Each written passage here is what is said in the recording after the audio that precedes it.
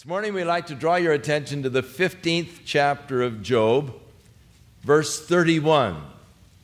We are in the discourse of Eliphaz, who has accused Job again of being a hypocrite, of coming to trust in all of the vast possessions that he had, and so God had stripped him of those things according to the philosophy of Eliphaz, and allowed him to become so desolate. In his speech against Job, verse 31, he said to Job, "Let not him that is deceived trust in vanity, for vanity shall be his recompense or reward." Eliphaz realized that life is filled with deception. It is interesting that over and over in the Bible we are warned about being deceived. Those warnings are not in vain, because Satan is the master deceiver. And when you get to the book of Revelation, he is actually called the deceiver, and how he has deceived so many. And Satan's deception goes back to the very beginning of man. In the Garden of Eden, God had said to man that he could freely eat of all of the trees in the garden except the tree that was in the midst of the garden.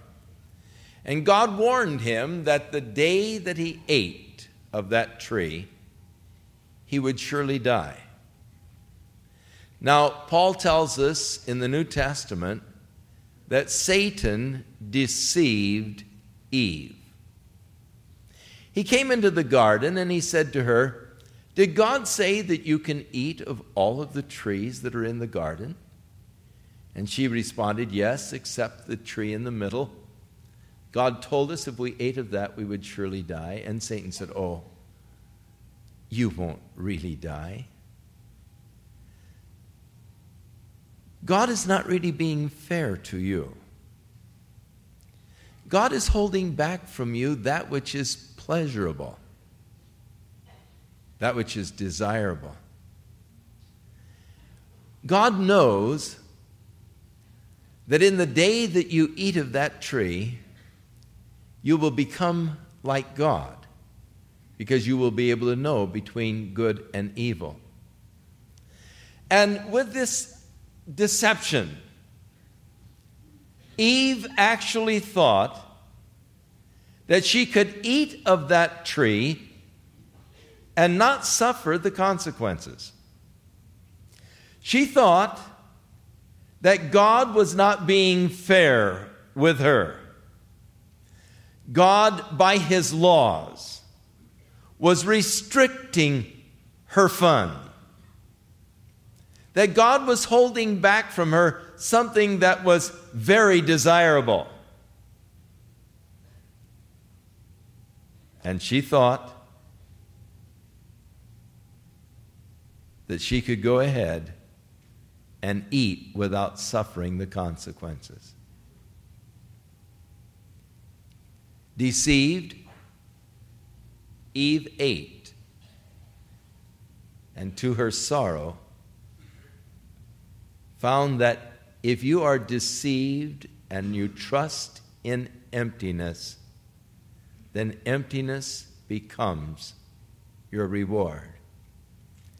And Eve entered into that emptiness of a life that is separated from God. Satan deceives people today. He uses the same line. he would try to convince you that God's laws are not really fair, or that God's laws don't apply to you, that you somehow are a special case, and that God, by his laws, is just placed restrictions upon you that are holding you back from that which is desirable, that which is pleasurable, that which would bring you so much fulfillment and so much joy. That somehow God isn't fair in the things that he has said, and that you can go ahead and transgress the law of God. You won't die. You can do it and somehow maintain a relationship with God. You can follow after emptiness without becoming empty. But even as Eve was deceived and to her own sorrow found out that she had made a serious mistake, so men today discover that they've been deceived and that God is not mocked. And whatsoever a man sows, that shall he also reap. In the book of the law, Leviticus chapter 20, verse 13, God said that a man should not lie with mankind as he would with a woman, and that if a man should do that, he should surely be put to death. Satan came along and he said, "You're different. That law doesn't really apply to you. You were born differently from others. And that you can go ahead and practice homosexuality. You won't be affected.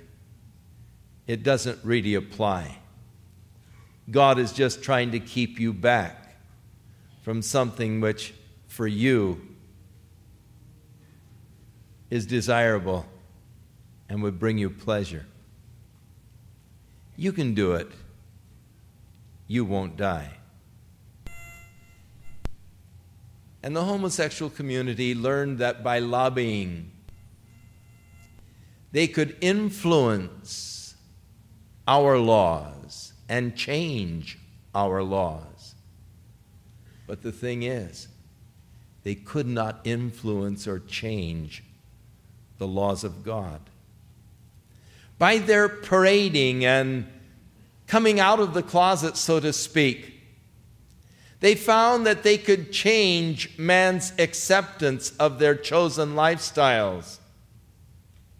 But though they might change man's acceptance, they don't change God's acceptance. And to their dismay, they are coming to understand that when a person is deceived by Satan and follows after emptiness, then emptiness becomes his reward.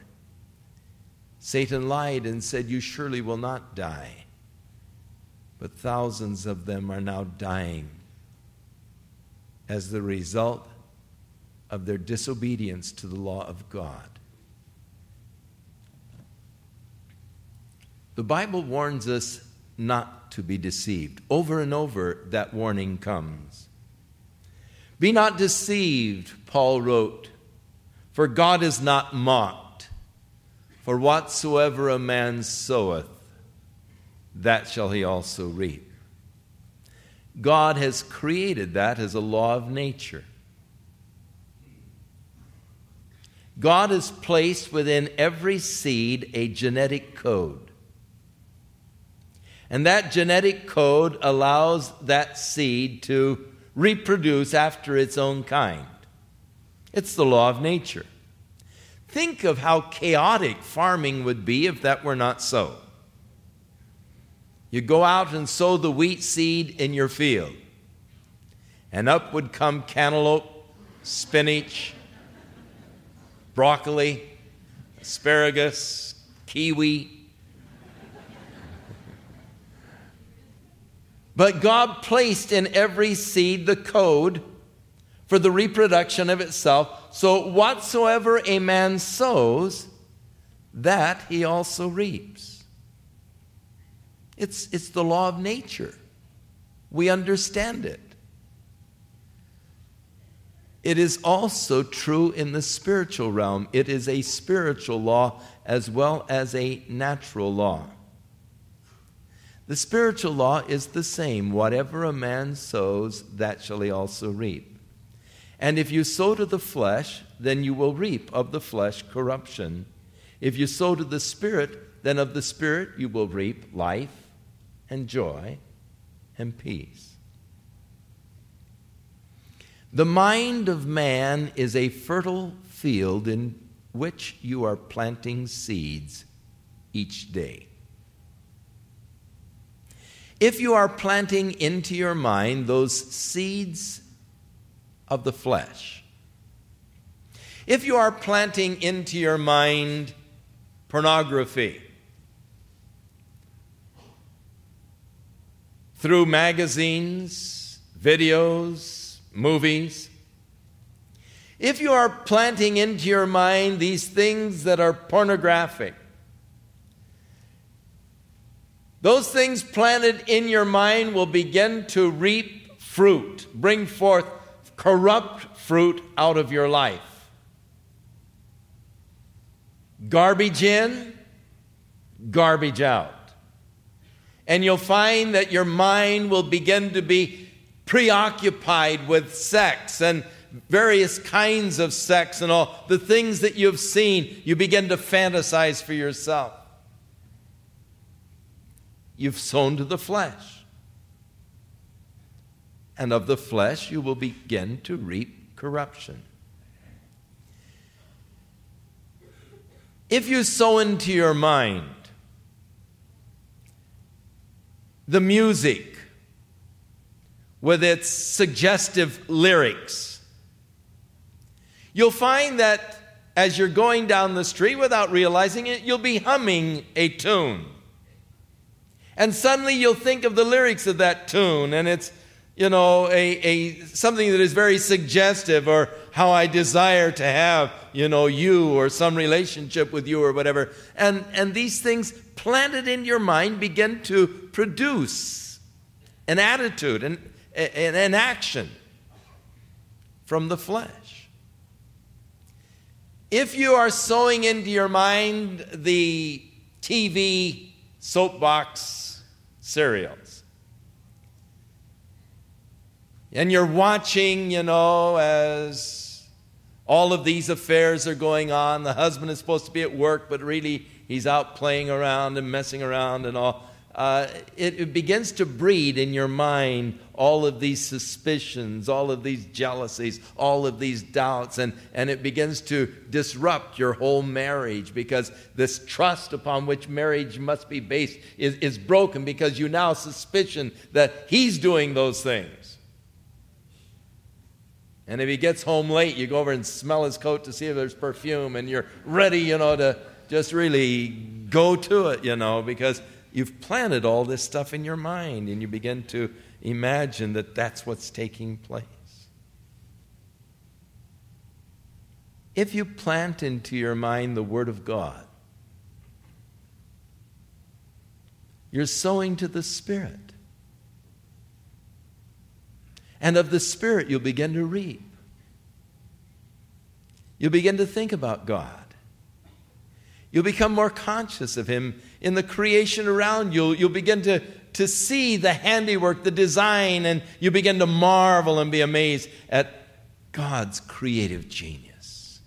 You begin to stand sort of in awe and wonder of Him. You see Him manifested in so many different ways. If you are planting into your mind the music, the Bible says that we should be occupied with psalms and hymns and spiritual songs, making melody in your heart to the Lord. Well, if you're planting into your mind good music, spiritual music, music that exalts and edifies Jesus Christ, then as you're going along the street, you'll find yourself humming, and you'll think of the words, I love you, Lord, and I lift my, all right, and you reap of the Spirit. You see, that's just the way life is. Of course, even today, I think that it's more important probably than ever to watch what goes into our minds. Because what goes in is going to have its effect upon me. What I sow, I'm going to also reap. Don't be deceived. You cannot be sowing all day long to the flesh and expect to reap a spiritual harvest. It doesn't happen. Don't be deceived. If you trust in emptiness, then emptiness will be the result. When I was a kid, of course, the songs weren't nearly as, the lyrics weren't nearly as horrible as they are. They were rather innocuous, but yet I know how it goes. You start whistling, and you're whistling Mersey Dotes and Dozy Dotes and Little Lambsy Ivy, Kiddly Ivy too, wouldn't you? And I mean, there's nothing that's so sensuous or suggestive about that. Down in a meadow in an itsy-bitsy pool swam 3 little fishy and a mommy fishy too, Boop, boop, did 'em, dot 'em, one 'em, two. I mean, it doesn't really corrupt you. I don't know that it does you any good, but it's not corrupting. I look at some of the lyrics of the songs today, and it's absolutely corrupting. Absolutely corrupting. And you can't plant that stuff in without being corrupted by it. That's the mistake that people make. I can do it, but it won't affect me. I can do it, it won't be a part of me. But you cannot plant that into your mind without it having its effect upon you. That is why it is so important to put a guard, a filter over your mind, and only sow that which will edify, that which is spiritual, if you sow to the Spirit. But as parents, you are responsible to put the guard over your children's minds. And you need to be very concerned with what your kids are watching on TV. You need to be very concerned with the music that they're listening to. It isn't wise to just say, go to your bedroom and listen to your records, You better find out what those records are saying to them. Because if they sow to the flesh, they're going to reap of the flesh corruption. We had certain rules within the home as our children were growing up. We had no problems with our girls. Our boys were different. And they were always pressing to bend the rules. It was, Dad, And I was accused of being old-fashioned, old fogey, the whole bit. Because I insisted that they weren't going to listen to the trashy music in my house. And I said, look, as long as I am paying the light bills, as long as I am paying the rent, as long as I'm buying the food that's on the table and you're eating the food that I bought and using the electricity that I pay the bill for, you're going to abide by the laws of the house. And the day you feel you don't have to abide by the laws of the house, then you can start paying your own light bill and your own rent because you're out. And I believe that parents have to put the filter upon what their children are listening to, because your children are susceptible and are just as easily deceived as you are by the lies of Satan. And by allowing them to fill their minds with the corruption, it is going to produce that same corruption in their lives. Be not deceived. God is not mocked. In the law, God said to the children of Israel, "Do not let their hearts be deceived, so that they would turn away from Him and begin to serve other gods." Another lie of Satan that has deceived many people today is that lie that it really doesn't matter which road you take, all roads lead to God. You ever heard that lie? It's one that Satan is constantly using. He is saying, look, it really doesn't matter what you believe, just believe in something. It really doesn't matter what religion you follow, just be religious. And it is a deception of Satan to bring comfort to a person on the road to hell. Be not deceived. Jesus said, "Straight is the gate and narrow is the way that leads to life, and few there be that find it. But broad is the gate and broad is the way that leads to destruction." And Satan is always trying to broaden the way and broaden the gate and invite people to come through. It really doesn't matter, he says, what you believe. But it does matter what you believe.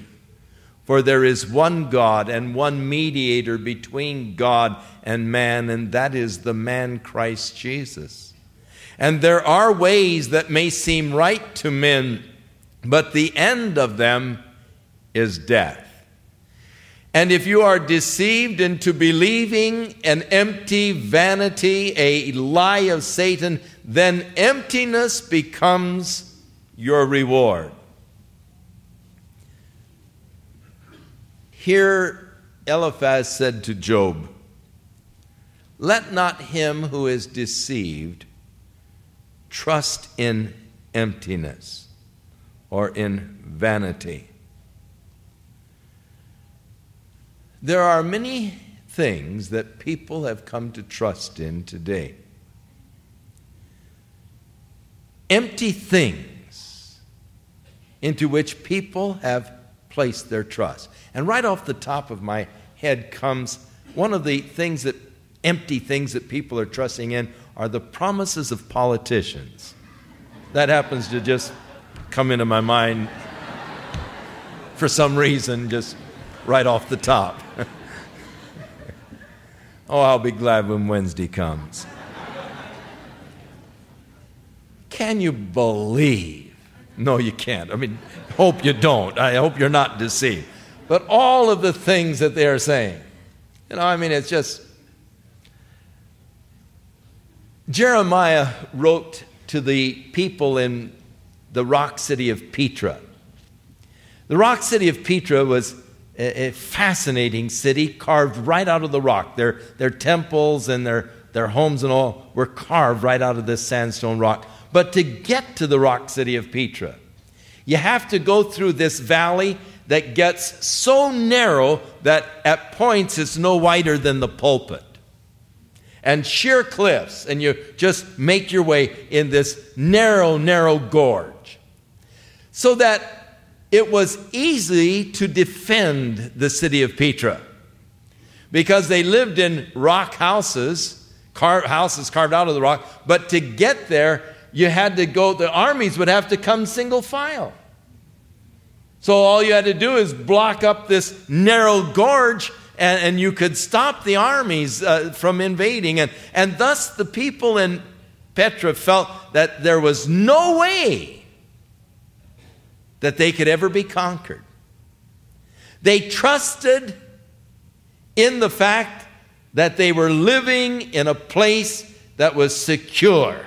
From a military standpoint, it was impregnable. And so Jeremiah said, don't be deceived, thinking that you are impregnable.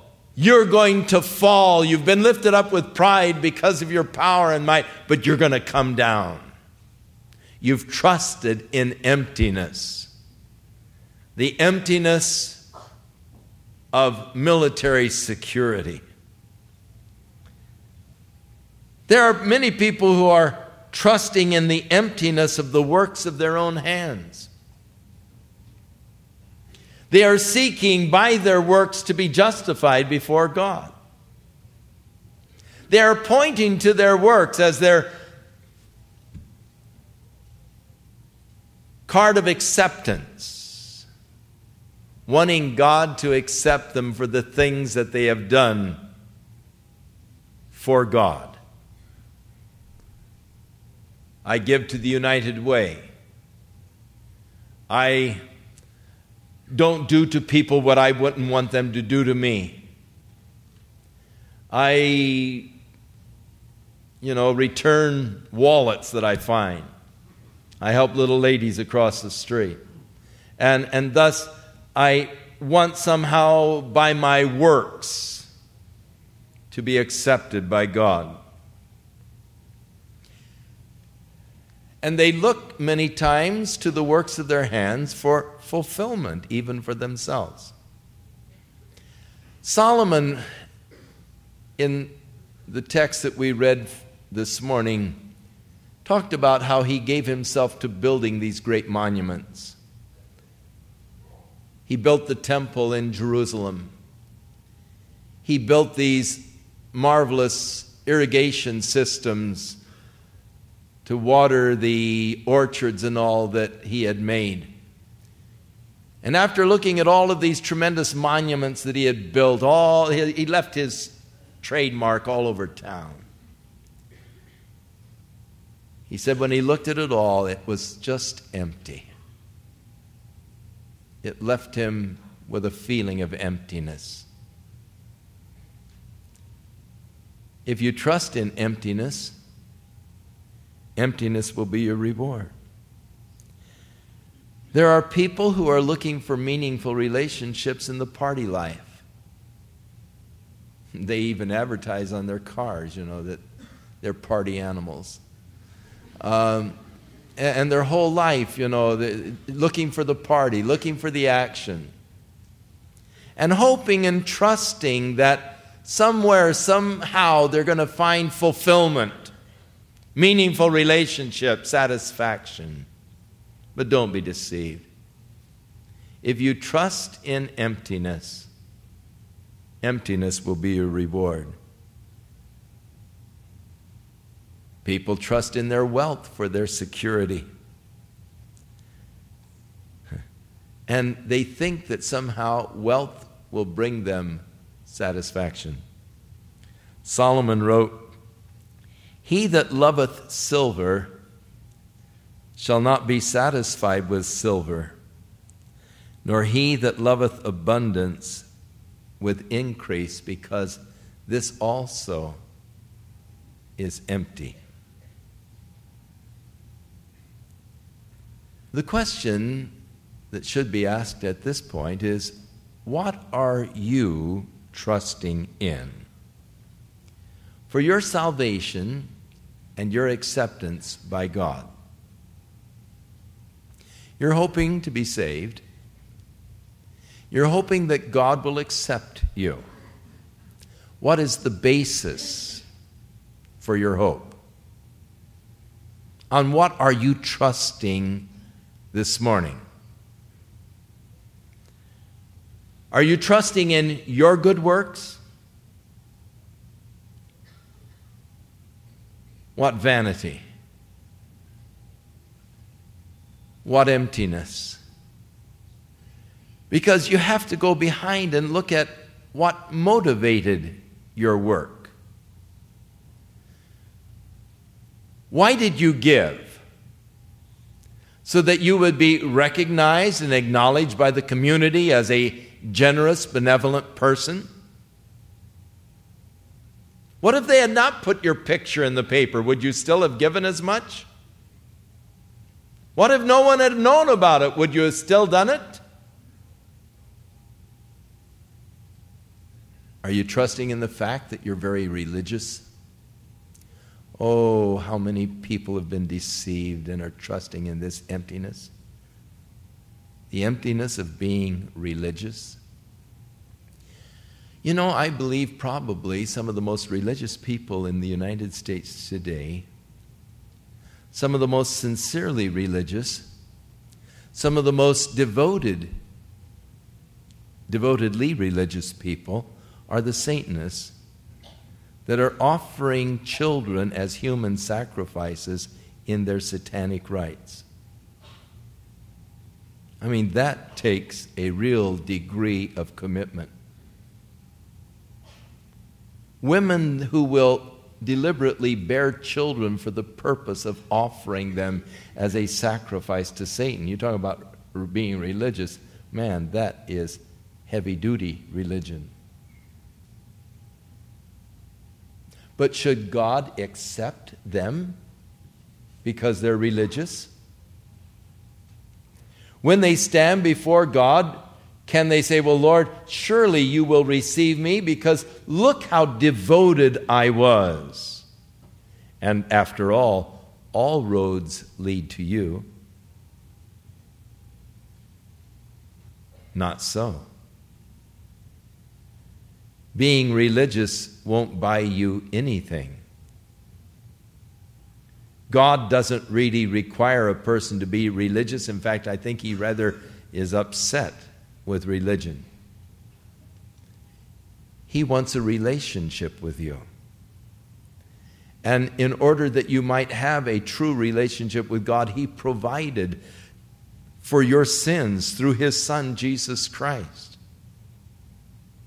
And it isn't religion, it's relation that God is seeking. If you're trusting in emptiness, emptiness will be your reward.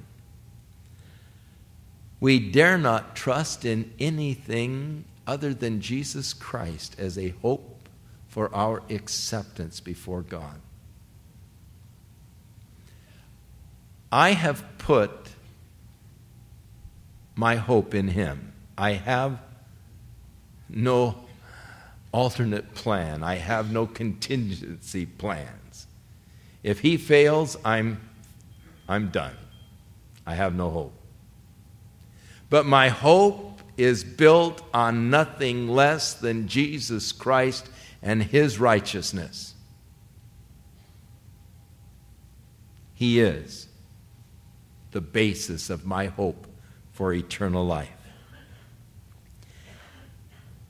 Eliphaz said to Job, if you are deceived and you trust in emptiness, then emptiness will be your reward. It sort of mathematically figures out nothing plus nothing equals nothing.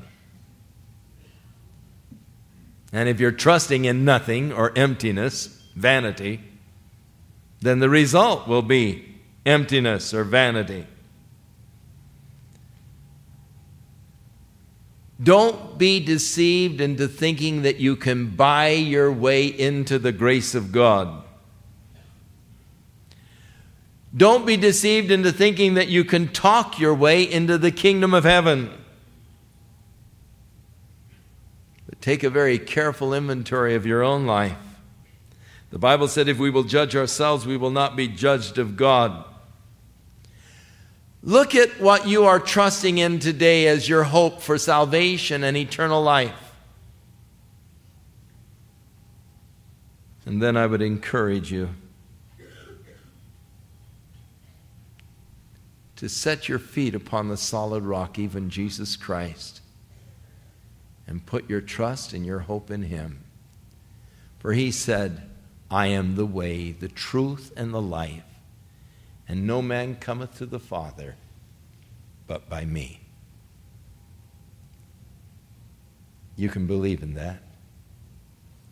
You can put your hope in that, your faith in that, your confidence in that. Shall we pray? Lord, as we see how strong is the deception of Satan and growing stronger every day, as those who did not have a love for the truth are given up by you, and you allow them to believe the lie of Satan rather than the truth. And you allow this strong delusion and deception to overcome them. Oh God, we pray that you will give to us a love for your truth, a love for your Son, who is the truth, a love for your word, which is true. And may we begin to hide your word away in our hearts. May we begin to plant your word in the fertile soil of our own minds.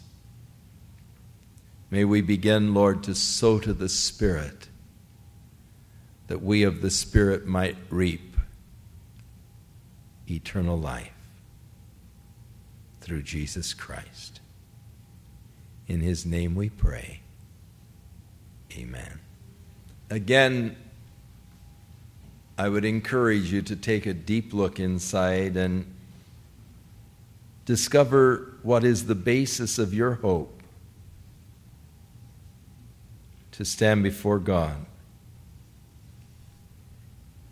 What is the basis of your hope for eternal life? If you're hoping in a church,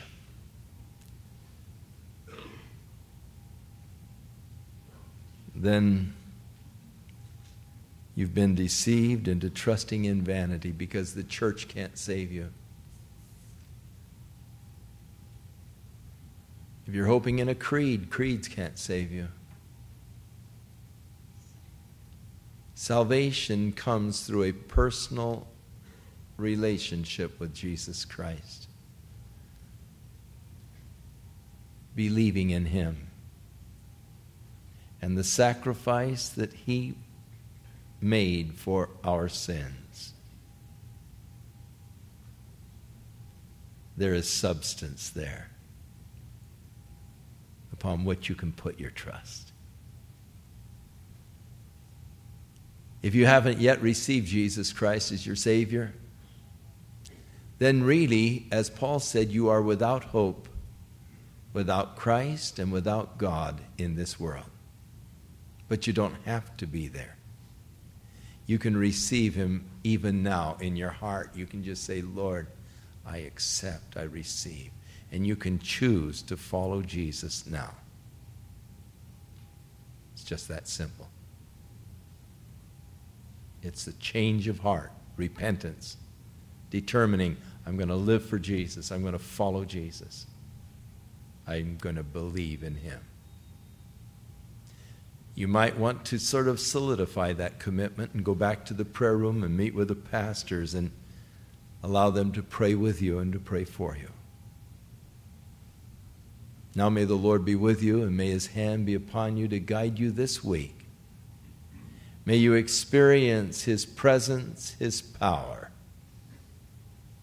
And as you sow to the Spirit, may you reap life and joy and peace in Jesus' name.